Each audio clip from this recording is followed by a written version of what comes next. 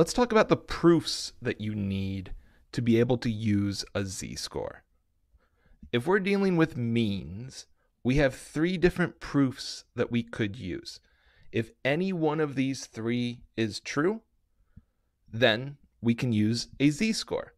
So the first one is if we are told that the underlying population is normally distributed, is bell-shaped, and the population standard deviation is given, if all three of those pieces are true, then we can use a z-score.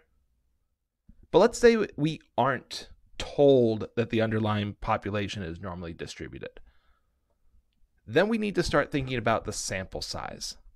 So our first one here is if the sample size is greater than or equal to 30 and the population standard deviation is given, then we can use a z-score.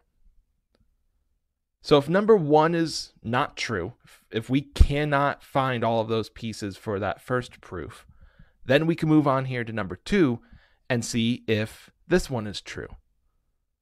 If neither one of these are true, then we have to just look at the sample size. If the sample size is greater than 100, we can use a z-score. So for 1 and 2, we need the population standard deviation. We need sigma to be given to us. But number 3, we just need a large enough sample. If it's greater than 100, then we can use a z-score. So those are our proofs for the means. And if any one of those three are true, then we are allowed to use a z-score.